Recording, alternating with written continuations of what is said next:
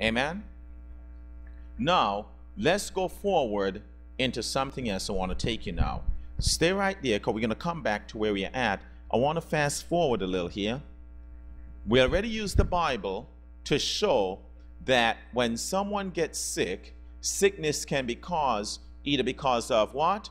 Glory or the violation of laws, whether spiritual or natural laws. Now, let's get a definition for disease. I'm teaching from a book called Pathways to Health and Happiness, and here's what it says in Pathways to Health and Happiness. Number one, it says here that disease never comes without a cause. Disease never comes without a cause. Amen? Disease never comes without a cause. If that's clear, you say amen. Yes, Sister Sarah liked to make a statement. You know, when I went to Sister Sarah, she tended to make a statement that disease never comes without a cause. Isn't that something? I have a friend by the name of Sister Sarah, and she tended to make a statement saying what? Disease never comes without a cause. And listen to this right here. What is the definition for disease? Does anyone know? What is the definition for disease? Does anyone know? Huh? Let me hear you. I heard some.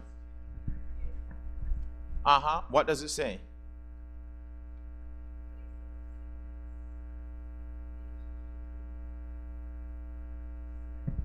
Okay, you're pretty much on the right area, dear. Yes, my dear.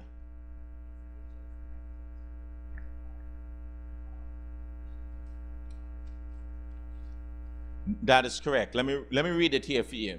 It says that disease is an effort of nature to free the system from conditions that result from the violation of the laws of health. Isn't that something Sister Sarah liked to? Sister Sarah is absolutely something, isn't she?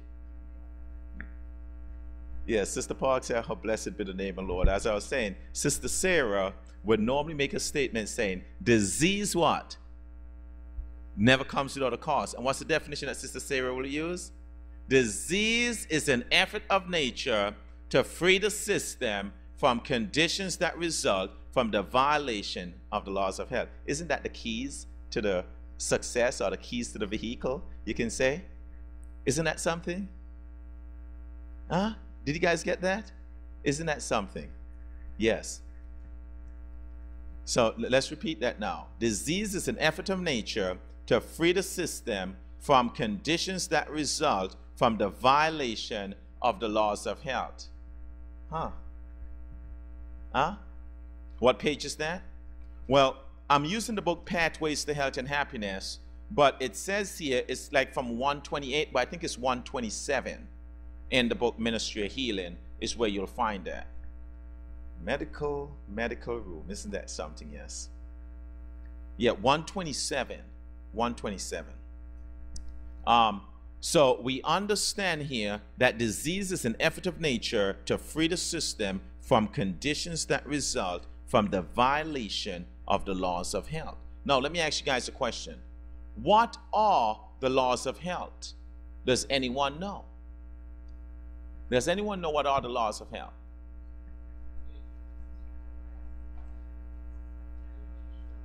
That is correct. We use an acronym called what? New START. And it stands for nutrition, exercise, water, sunshine, temperance, air, rest, and trust in God. These are the true remedies. Listen to this, saints. This is deep, what you just heard right there. What I'm basically doing is using this to set up the form that I gave you guys. Do you see this form? If you look on the form, it's what? It's about the 8 laws of health. I just want to show you how this form come into place. Are you following me here? The definition of disease is what? Disease is an effort of nature to free the system from conditions that result from the violation of the laws of health. You tell me the violation, I'll tell you the disease. Or you tell me the disease, and by God's grace, I'll tell you the violation. Am I making sense there?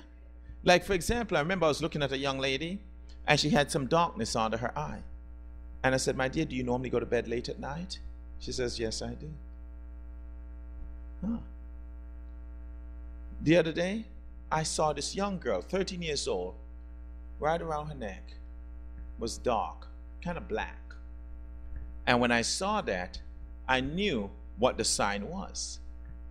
And I sat down with her aunt and this young lady, put this little 13-year-old on the plan. When I got back to California, her neck was cleared up again, cleared up. That young lady was showing early signs of being predisposed to type 2 diabetes. Early signs. And then when there's too much insulin in the body, it begins to mark the body. Marks the side of the face, sometimes it marks onto the neck, it marks the arms, different areas like that. And it's the most amazing thing. Went back, the young lady was much slimmer, trimmer, and she was just so excited. It was absolutely unbelievable to just see how things work in this young lady's life. What this form is, if you take a look at the form, you'll see the form contains all of the laws of health. Let me tell you something. We're told in the writings that all manner of sickness and disease are going to come from the violation of laws of health. All manner of sickness and disease. Let me share something with you.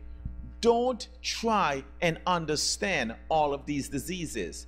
You cannot understand the diseases. Let me give you a perfect example of how it works. I can't remember the gentleman's name, but I'll tell you the story. There's this gentleman who was over the U.S. Treasury, and they went to him and it says, look, Mr. So-and-so, with all the problems we are having as a nation with counterfeit, how can you tell the difference between that which is real and that which is counterfeit? And you know what he said? He says there's so much counterfeit he can't study the counterfeit. So what he does, he studied the real so well that when the counterfeit comes, he can identify it. Am I making sense there? You cannot study these diseases. They are too vast. Many of them have mutated. Many of them have changed. Many of them mimic each other. Am I making sense there? So it's hard to study individual diseases. But guess what he can study? The laws of health. Because the laws of health are fixed laws. You study the laws of health so well that when you see the disease, sit back and watch the glory of God. If I can get some water. Am I making sense so far in terms of what I'm saying? Okay? So whenever you're working with someone, don't try and get into trying to study these diseases in depth. You should have an understanding of the disease. Don't get me wrong. However, your main focus should be where? Laws of health. Because that's the cause of sickness and disease. Does that make sense? Then there's some additional instructions that are given. Listen to what it says here. It says, in case of sickness, the cause should be ascertained. So if someone has a problem, find out the cause. And then it says here, go to work intelligently to remove the cause. Then nature is to be assisted. Assisting nature with nature. Okay? Does that make sense? So if someone is constipated, should we immediately say, let's do a colonics on the individual? No. Leave them constipated. Am I making sense to you? Leave them constipated so we can identify the culprit. You go and clean them out. Shortly after, they're constipated again. Okay? And you may probably say to me, Brother Luke, what's your position on colonics and different things like that?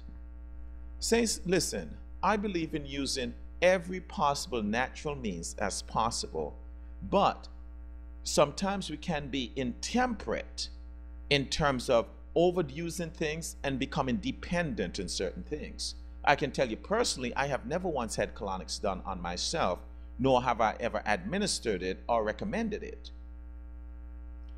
Would I recommend it? Of course I would. But I've never had to. I'll give you a perfect example. There's this